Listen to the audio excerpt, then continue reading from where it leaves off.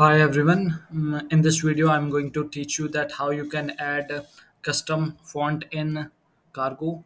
So there are many fonts which are provided by Cargo, but if you want to add a font which is not present in Cargo Collective, so what you can do? First, let's create a page.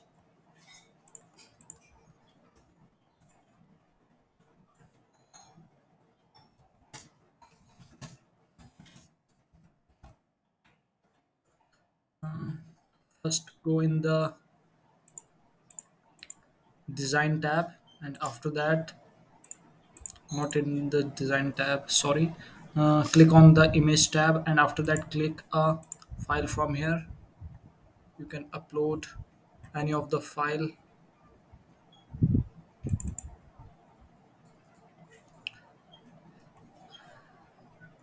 So after uploading the font,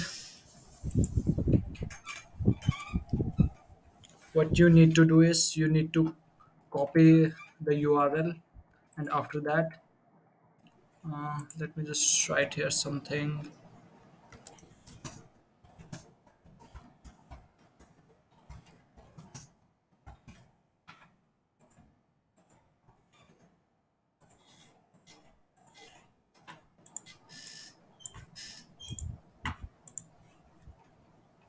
And after this, go in the CSS editor. First, go in the design tab, click on the CSS editor. After that,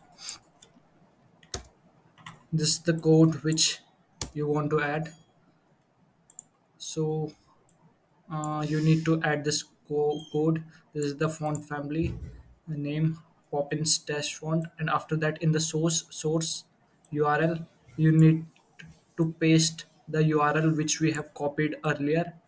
And after that, if it is a TFF font, you need to use this format which is true type. And this is for H1 tag, we want to use this font which is Poppin font.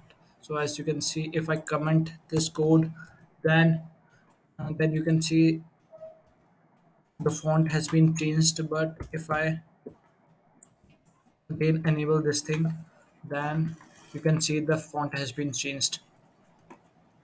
So yeah, that's all for this video. If you have any query, then you can ask me in the comment section. Reply I'll try to reply that thing.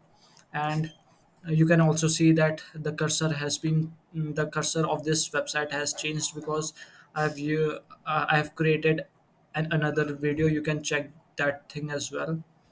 So I hope you have enjoyed this video. If you enjoyed, please like the video. And if you have any query related to Cargo, you can uh, message me on Instagram.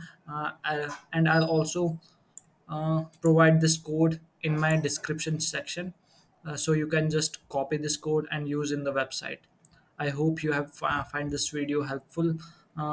You can subscribe to the channel, and also hit on notification, so that the next time I will upload any video, you can get the notification. Thanks.